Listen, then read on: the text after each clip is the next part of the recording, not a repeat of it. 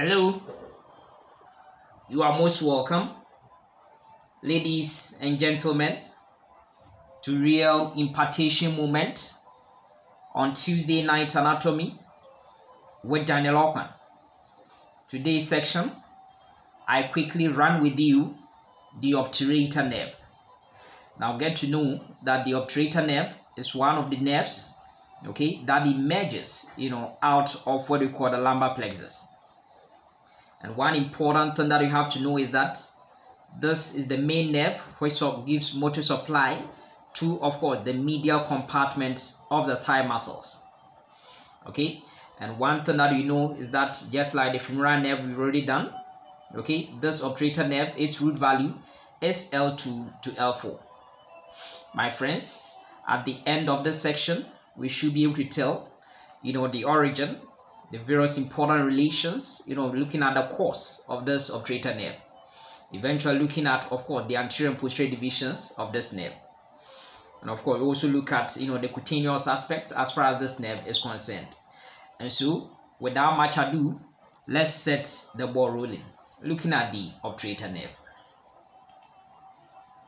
So there we are. Now, this is the obturator nerve, Now, one thing that I want you to know is that by way of origin, we said as coming from, of course, the ventral rami of, L2 to L4, the anterior divisions of the primary ventral rami of L2 to L4, lumbar segment of the spinal cord, That is one thing you have to know.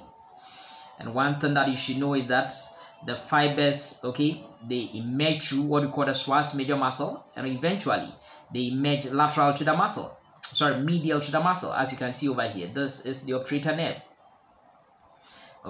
Once it comes out, then it will run along with what we call the,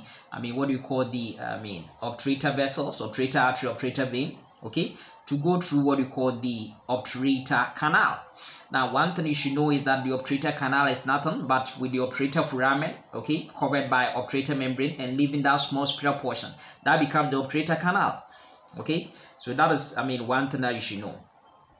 Then through that, it will enter what you call the thigh. So by coming out of the obturator canal, it will enter the thigh.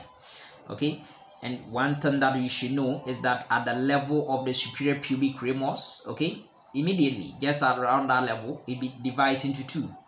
It divides into what you call anterior and posterior, divisions. So one thing is that, yes, the nerve is coming from, of course, from L2, L3, and of course L4, L2, L3, L4, ventral rami, anterior division of the ventral rami of this spinal nerve segment, the lumbar region. The nerve emerges, this time medial to what we call the psoas major muscle, and then it comes through the obturator, come towards what we call the obturator canal, of the obturator foramen. And it's not moving alone, it is moving alongside the obturator vessels, to enter, over this place.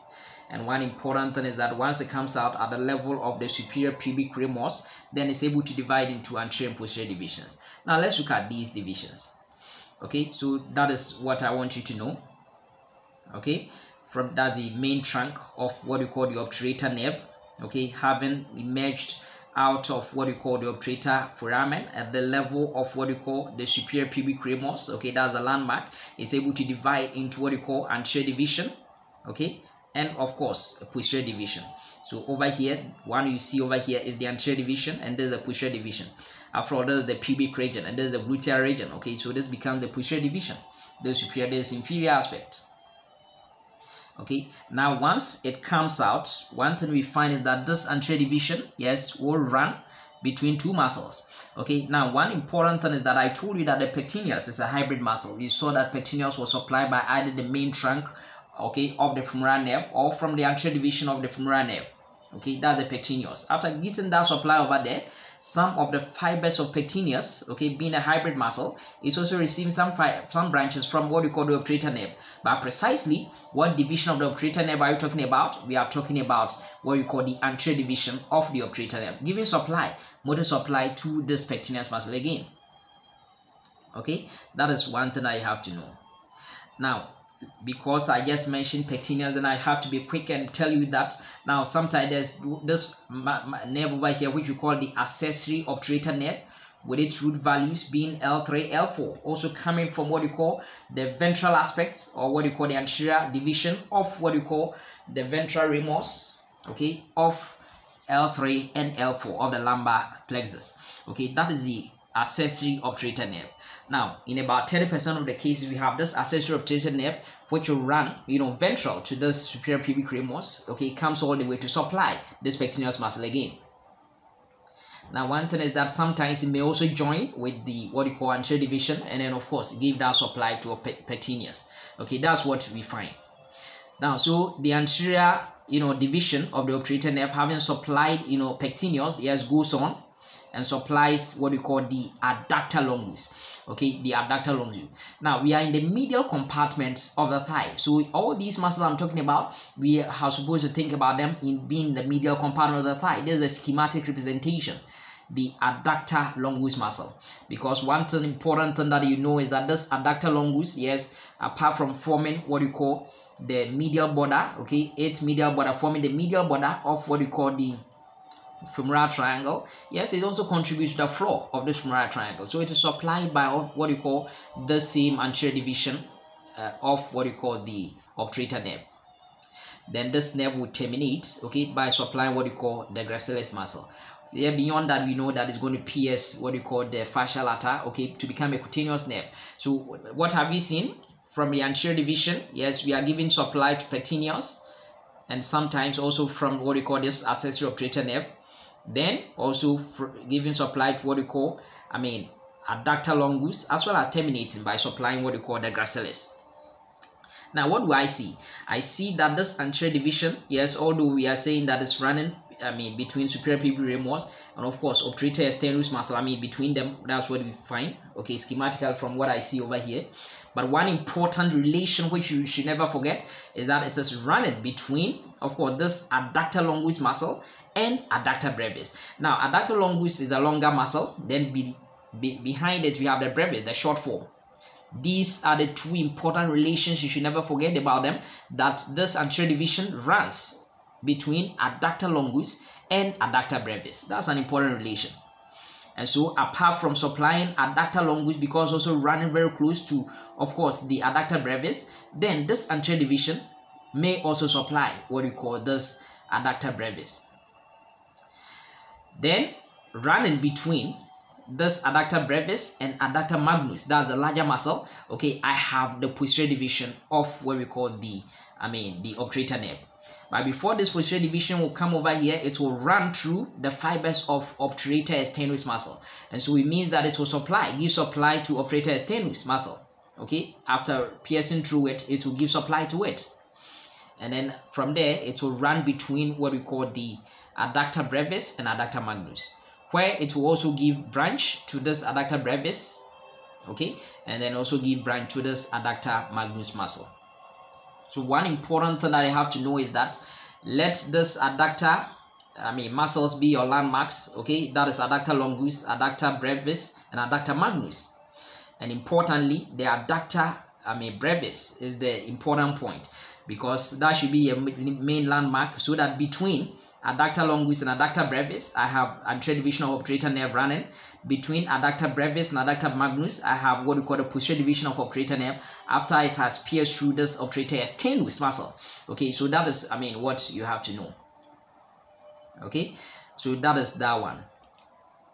Now, in summary, what are we talking about? What we are saying is that from what we call the anterior divisions of the ventral primary rami, okay, of what we call the spinal nerve segment in the lumbar region, we have from L2 to L4, we have what we call the obturator nerve emergent, running medial to what we call the psoas major muscle, okay, and once it runs towards what we call the obturator canal of the obturator foramen. And we are saying that at the level of what we call the superior pubic ramus, it divides into two. We have an anterior division and a posterior division.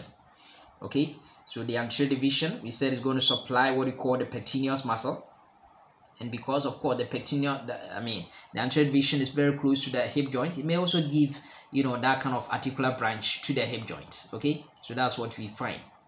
because we saw in the case of the femoral nerve, because of course the femoral nerve, the posterior division, okay, which came from there, which was supplying, of course, the rectus femoris was very close to the hip joint, give that supply to it. So because this anterior division is very close, okay, to this kind of, from what you call hip joint, it may give a branch to supply the hip joint, okay.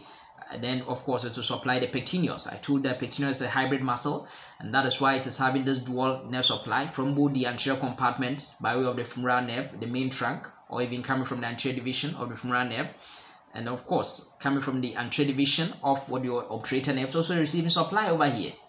Then after that, it will also be supplying what you call the adductor longus muscle. Yes, and then it also supply adductor brevis, because at the end this anterior division will run in between the adductor longus and adductor brevis muscles. Then it will also give the last motor supply to what we call the gracilis muscle. Then we said that after supplying gracilis muscle, yes, it will pierce what you call the fascia lata, okay, to supply, okay, the medial aspects of what you call the thigh, and therefore beyond that it becomes the the medial cutaneous nerve, okay, it becomes the medial cutaneous nerve to give that kind of medial supply to what you call the thigh. Okay, that's what we see. Then we said that the posterior division will pierce through what you call the obturator externus, and so by piercing through obturator externus, it will supply it. Then beyond that, it will run between, of course, the adductor brevis and adductor magnus, giving motor supply to these ones. Now, one thing I want to tell you is that this adductor brevis, yes, because of where it is strategically positioned, it is receiving branches from both, anterior division and of course posterior division. But sometimes just one of them may supply it. Sometimes just one of them may supply it. Then, yes, after supplying adductor, magnus muscle, yes, it will also run through what we call the adductor hiatus, that's the posterior aspect, to give an articular branch to, of course, the hip joint. Just like we saw that the nerve which supplied the femoral nerve, the femoral nerve, okay, it's posterior division, the one which supplied, okay, the vastus medialis, okay, because very close to the joint, it supplied the knee joint. This one, yes, also, after running through what we call the adductor hiatus, okay, it will supply the knee joint as well. All right, so I hope you find this meeting helpful. Yes, in future videos we'll be bringing a lot of these series to try and quickly revise these ones. I'm very grateful for your time this evening. Have a good night, all of you, and may the good Lord richly bless you. Amen.